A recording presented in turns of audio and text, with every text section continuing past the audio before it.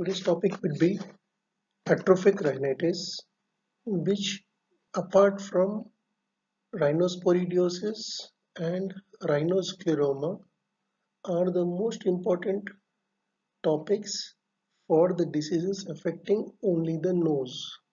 Apart from this, you will also have the regular chronic granulomatous diseases and especially of the infectious variety and non-infectious variety, which will also be asked. But please try to take into consideration this is a non-allergic, non-vasomotor type of rhinitis, and the whole disease is limited to the nasal cavity as such. It doesn't go beyond the nasal cavity. It affects the sinuses also, but primarily the disease is in the nose nasal cavity only.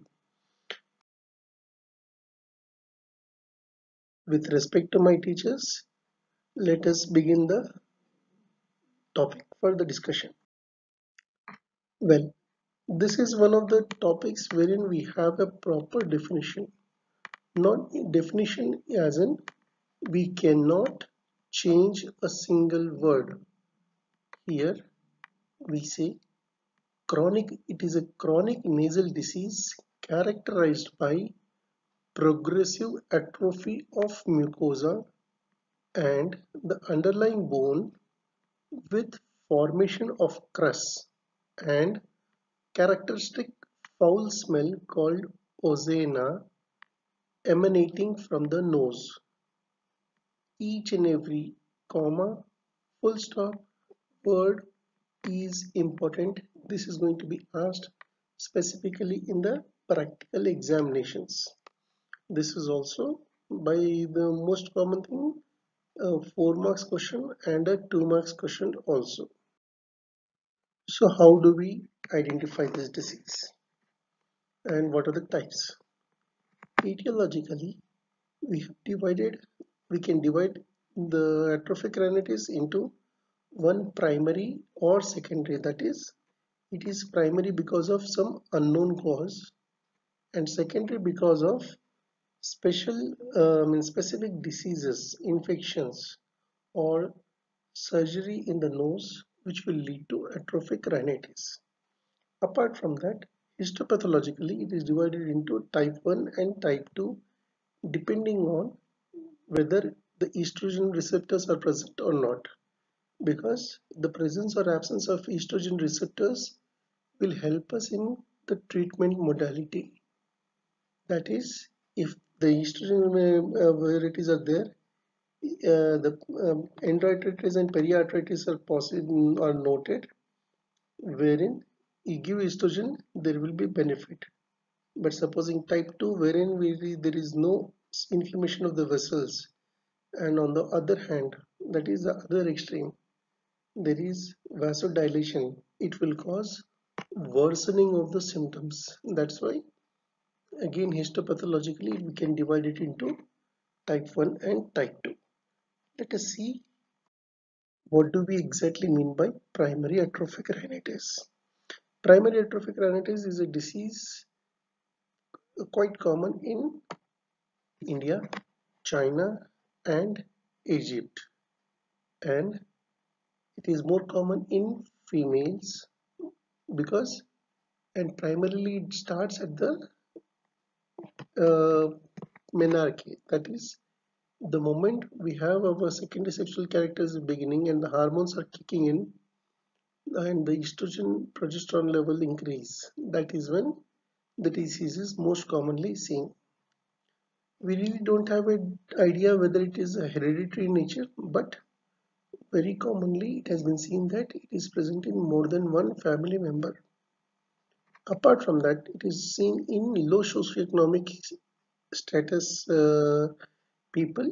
So maybe because of malnutrition, maybe because of hypoproteinemia, or because of deficiency in vitamins, especially fat soluble vitamins, more so vitamin A. There's also a chance of infection, which is because of Klebsiella species, Coccobacillus, diphtheriates. There are many other causative organisms, but they may be the secondary bacterial infection rather than the primary infection as such. Apart from that, the autoimmune disease, wherein the body's defense mechanism take the nose as a what do we say? They react against the body itself. This is what is primary atrophic rhinitis. Secondary atrophic rhinitis is usually because of unilateral, as in the atrophic changes occur whenever there is a gross deviation. It was postulated that the atrophic changes because of which occur because of the high airflow on the concave side, that is the opposite side of the deviation. But very rarely we get to see this. Apart from that, there are specific infections like syphilis, leprosy, lupus, rhinoscleroma, which will cause atrophic changes in the nasal mucosa. These are what are more likely to cause secondary atrophic rhinitis. Apart from that, irradiation for especially maxilla, or if it all say for pituitary tumors, or because of the alveolar margin. Previously, we used to see too many cases of atrophic rhinitis, but right now, because of the improvement in the radiation technology, we are having less frequency of atrophic rhinitis secondary to radiation. Apart from that, radical surgery on the nose. What do we mean by that? That is, if we tend to do overcorrection of the deviated nasal septum, or we do a extensive rhinoplastics procedure, or say bilateral turbinectomy, that is bilateral infiltrate turbinectomy. Apart from that, the diseases such as rhinosporidiosis, which require a surgical debridement, or angiofibroma, esophageal angiofibroma removal, will be very extensive. Apart from that, say we are doing surgery for mucormycosis, wherein we have to remove each and every bone. At times we may have to do enucleation of the eye also, removal of whatever the bone. At times the whole skin of the face of the or on the maxilla has to be removed, or excessive removal or complete denudation of the mucosa for nasal polypi. So anything which involves a radical surgery will lead to atrophic rhinitis. So what is our pathology seen here? We see the pathology in the mucosa and the submucosa. We see pathology in the bone, and we see pathology in the paranasal sinuses.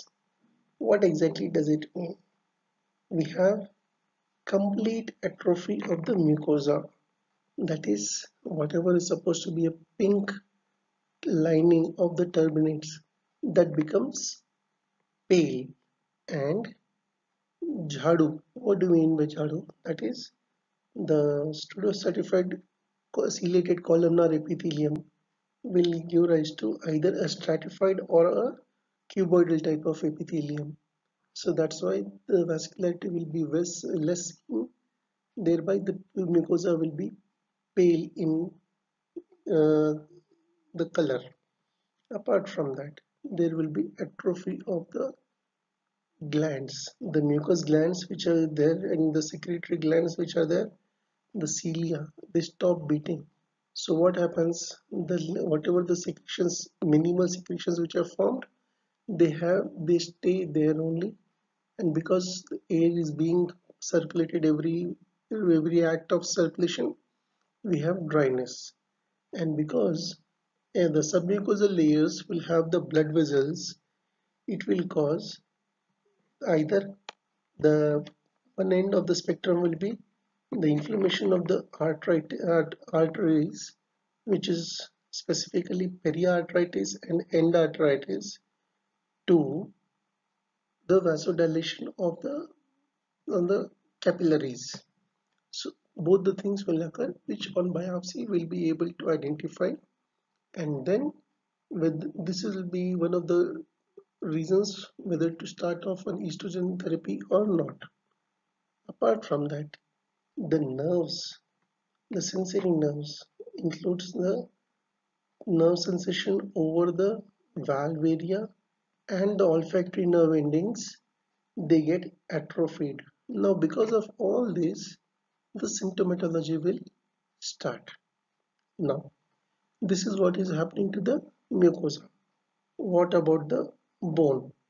Now, the bone, because there is an atrophy of the overlying blood vessels, please understand blood vessels will also be included into the Haversian canals of the flat bones.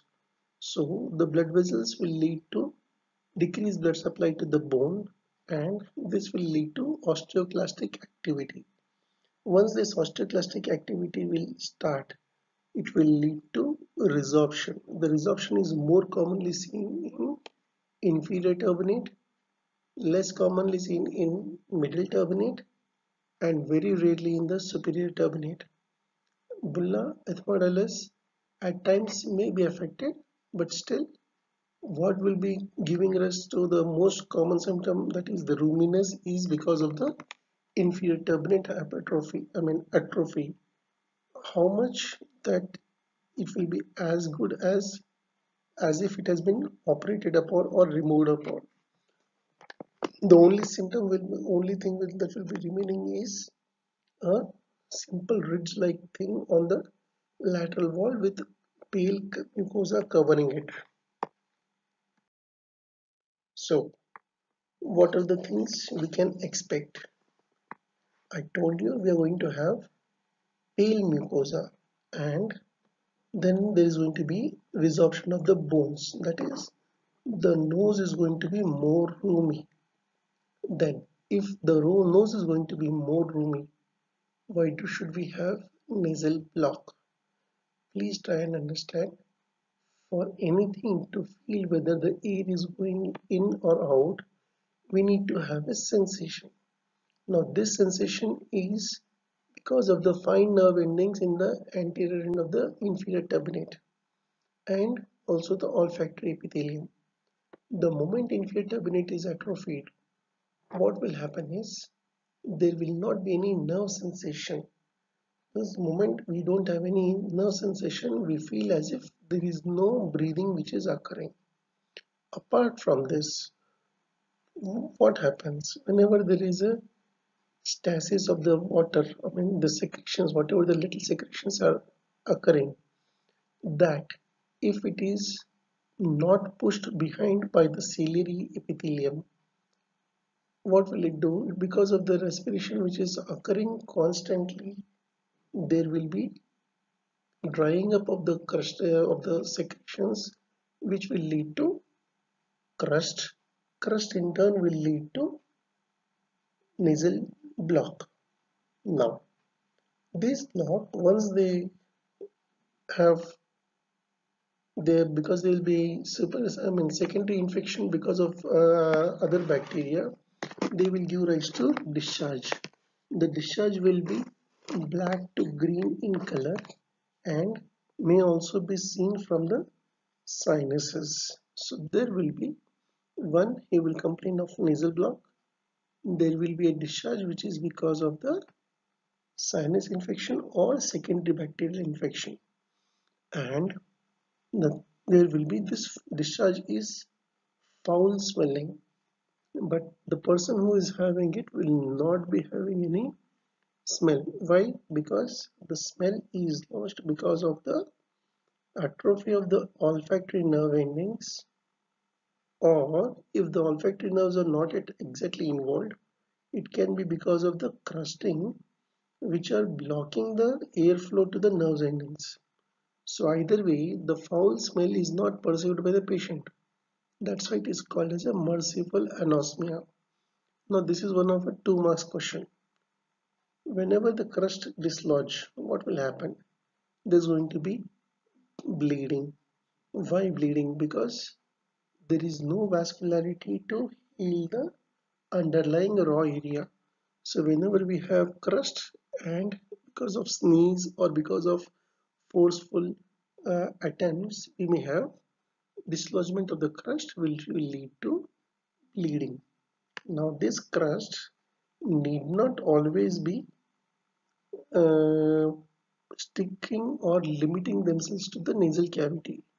This can extend posteriorly into the pharynx and larynx, which will lead to again irritation of the throat, which may manifest as dry, persistent cough. We will be trying to think of lung as a cause of the source for the infection in cough, but forget the nose. That's why dry cough, whenever we are having any problem, please try to identify whether the nose is a cause or not. Apart from that, there are many other symptoms which are very less frequent, like there may be difficulty in swallowing. Why? Because there is dryness of the nose. Apart from this, the person will be psychologically affected. That is, he may feel bad for himself that what is the disease I have got. This is a very bad thing because one of the major symptoms for anyone is quality of life. If your quality of life is going down, it's really difficult for a person to come up from the disease. So, whenever we are having this disease, how will the patient present? On external examination, he may have a depression because of atrophy of the nasal bones and the septum. There may be complete loss of the septum, which may give rise to a saddle nose deformity. On anterior rhinoscopy, we will see crusting, which may be extending from the nasal valve area all the way back to the lateral wall, posterior pharyngeal wall, posterior part of the nasopharynx and the septum. The mucosa, if it all seen, will be very pale, and the first thing what you will be observing is so much of room. That is what is called as empty nose syndrome. You may have or may not have a septal perforation. Please remember, saddle nose is not in the beginning stages. It is always the late presentation. So this is what will be the signs. Now, how do we differentiate it from other diseases? What are the other diseases which we have to take into consideration? These include the most common causes for secondary atrophic rhinitis, that is syphilis, pox, leprosy, atrophic stage of rhinoscleroma, and rhinitis sicca. Here, syphilis will also be showing same atrophy of the mucosa, but there will maybe systemic signs like the chancre or the gumma. Tuberculosis will present with cervical lymphadenopathy, loss of appetite, cough, anemia, which will help us in identifying whether this is tuberculosis or not. Leprosy, the lesions of the nerve, skin lesions, will be helping us to identify whether it is leprosy or not. Atrophic shade of rhinoscleroma, the mucosa here is not pale. The mucosa is pink in rhinoscleroma and there is no turbinate resorption. Turbinate resorption or loss of turbinate bone is always a feature of atrophic rhinitis. Rhinitis sicca is where we have the crusting which is only in the anterior part of the nose and there is no foul smell. So for atrophic rhinitis we need to have a proper foul smell wherein we should be also having crusting all along, that is the whole of anterior and posterior part of the nasal cavity in atrophic rhinitis. So what are the complications? One, because he doesn't have sensation. Normally, if at all any mosquito or bug comes near our nose, we have the nasal valve which will help us and trap the disease, I mean by trap the insect by the sol gel layer which is there over the terminates. But now because the mucosa is not there, what will happen? The nerve sensation is also not there. So here the flies will come in and because attracted by the foul smell and deposit their eggs. The maggots have been noted which will eat away the dead bone and further complicate the whole system. At times, the disease, more than the disease, the nasal myiasis have been known to cause enter into the cranial cavity, orbital cavity, and cause destruction of the palate. This again, nasal myiasis itself is a 2 marks question for you people. Now, complications include sinusitis. Please remember, we have said it's a disease of the nasal cavity, not the sinuses. The sinuses are secondarily infected because the bacteria now have an unprecedented access to the sinuses. So we may have sinus infection. This in turn will be because the sinus mucosa and the nasal mucosa is incontinuous. The eustachian tube orifice may also be affected, inflamed or blocked by the crust, which will lead to middle ear infections. If we go further posteriorly, the nasopharyngeal wall can be involved, which may go inferiorly into the oropharynx and lead to pharyngitis. And in very severe cases or very accelerated cases, we may have atrophic laryngitis also. These pharynx and larynx or the middle ear infections are fairly uncommon. Most common complication will be nasal myiasis and sinusitis. Now, what do we do? How do we manage this case? In this, the investigations include smear. Why do we need a smear? Because if at all there is, we need to rule out the cause, that is either leprosy or tuberculosis. This biopsy can be from the skin or can be from the mucosa also.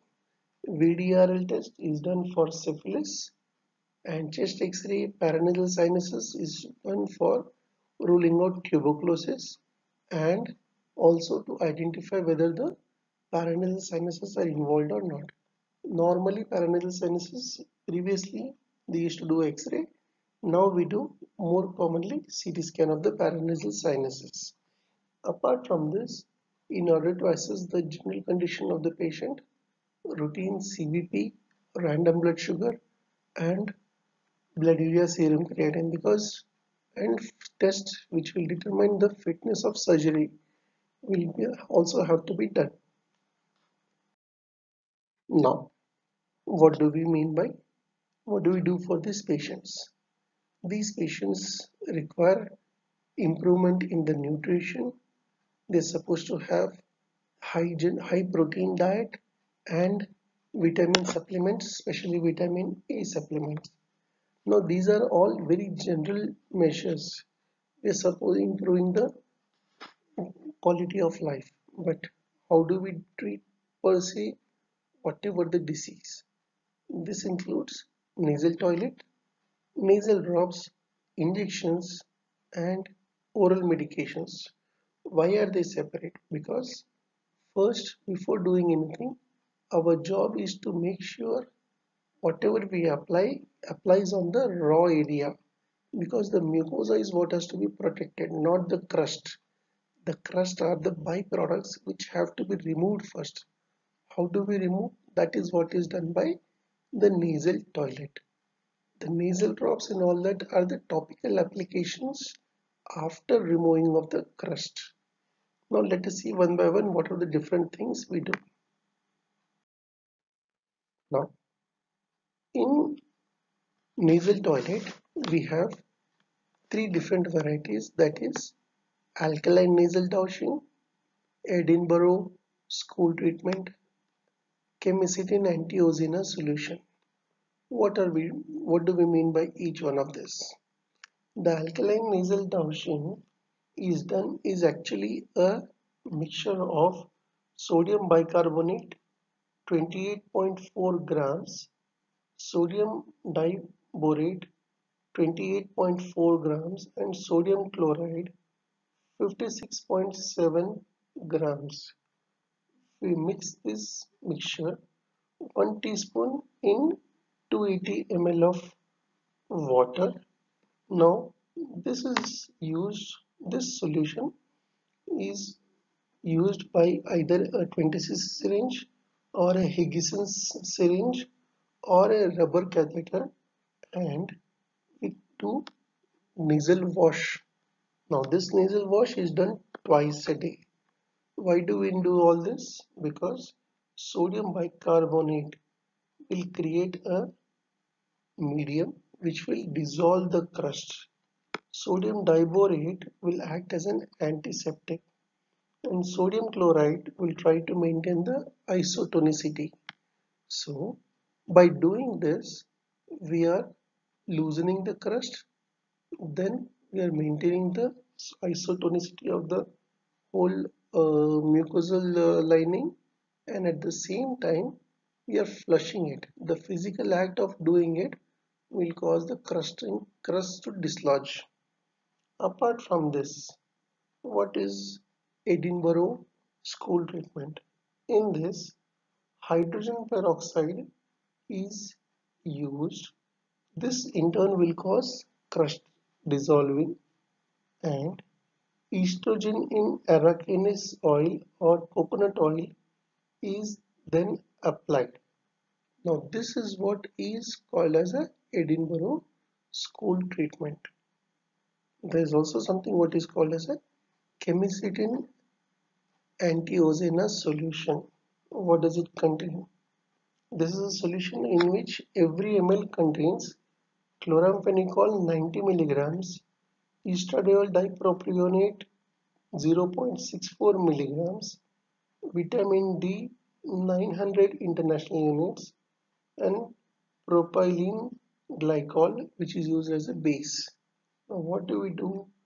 We apply this solution and flush it into the nasal cavity.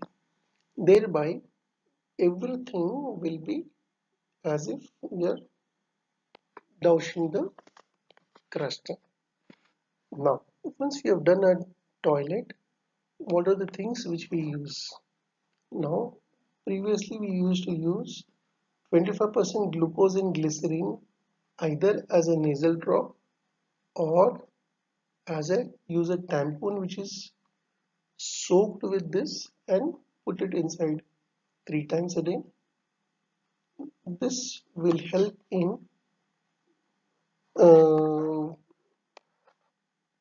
increasing the proteolytic organisms are prevented from growing, and glycerin will help in moistening the crust, and the whole thing will be helpful in becoming soft, and regeneration of the mucosa is helped. Ethylene estradiol in arachis oil 1 is to 10,000 ratio is applied. Liquid paraffin as nasal drops to soften the crust.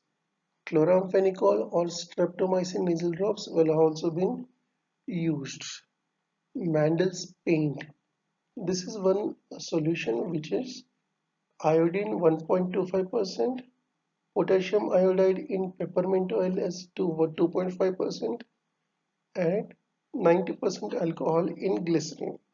Please try and understand glycerin here is being used to moisten the crust and mucosa, and so as to prevent the drying of the mucosa. Glycerin as such is also used by some people for anterior nasal packing.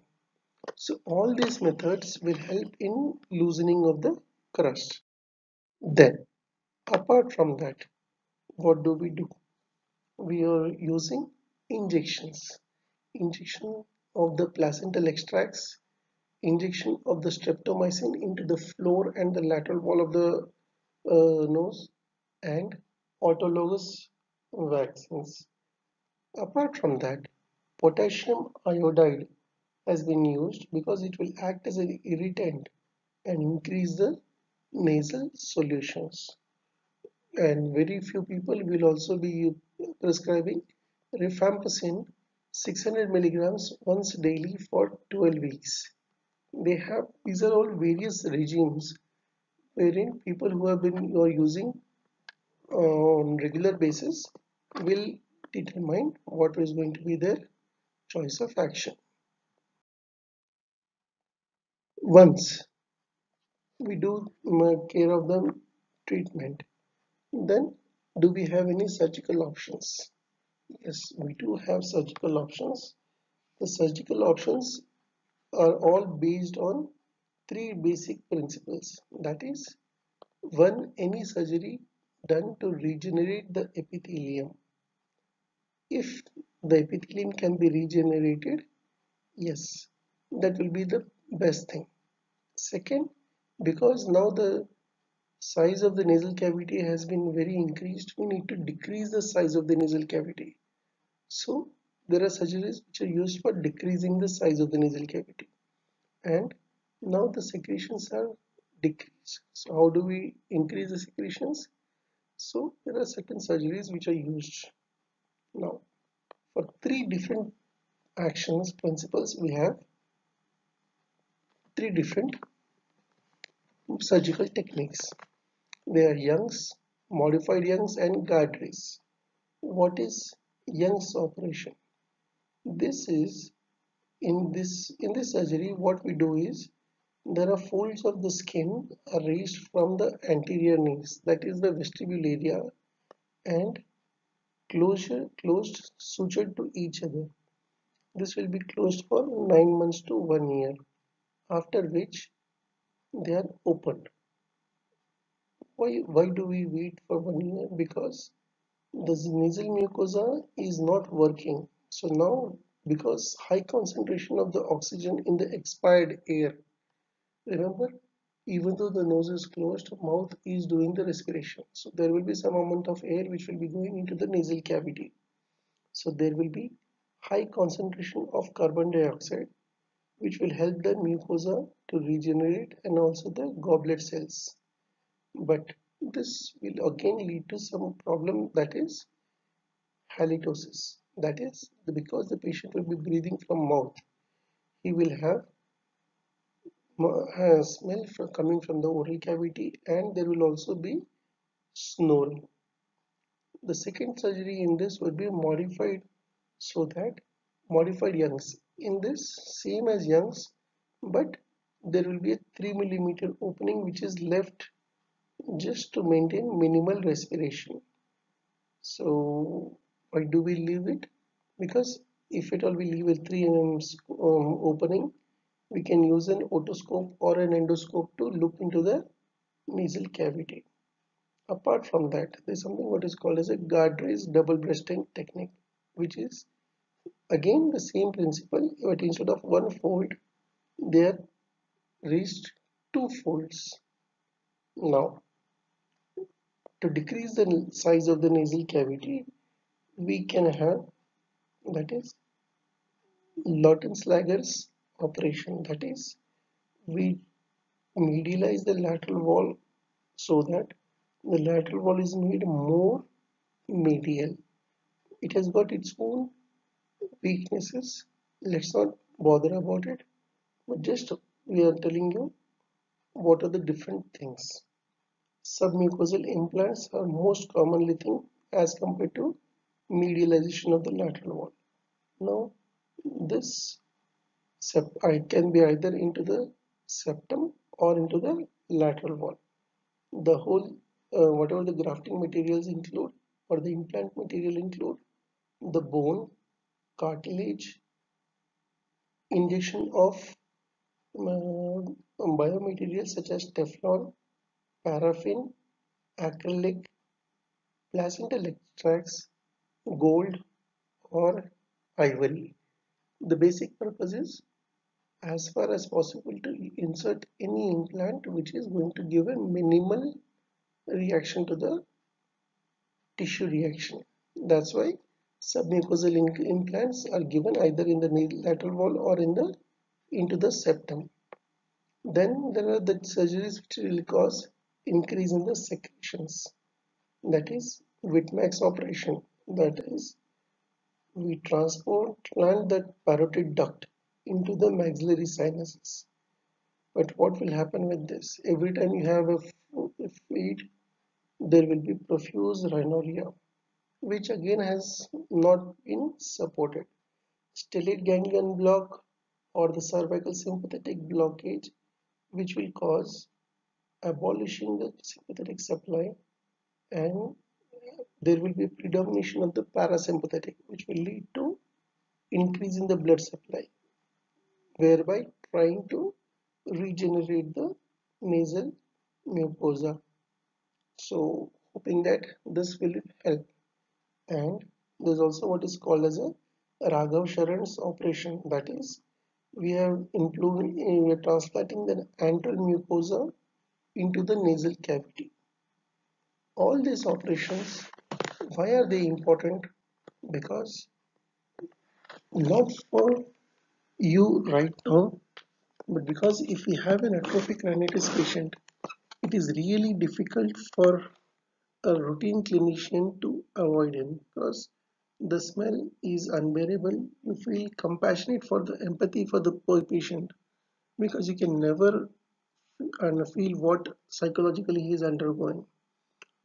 And this is going to be a potential 10 marks question, at times 4 marks question, definitely a 2 marks question. Apart from this, this is the most common thing apart from tonsil, septum for MCQs. Why? Because the variety of treatment options, variety of differential diagnosis because of its sheer crusting, there is a huge option for MCQ in the NEET examination. So this is what is about the atrophic rhinitis. I will be speaking in next class about rhinoscleroma and rhinosporidiosis, two topics at a time, and then we'll go for the chronic infectious granulomatous diseases. Thank you.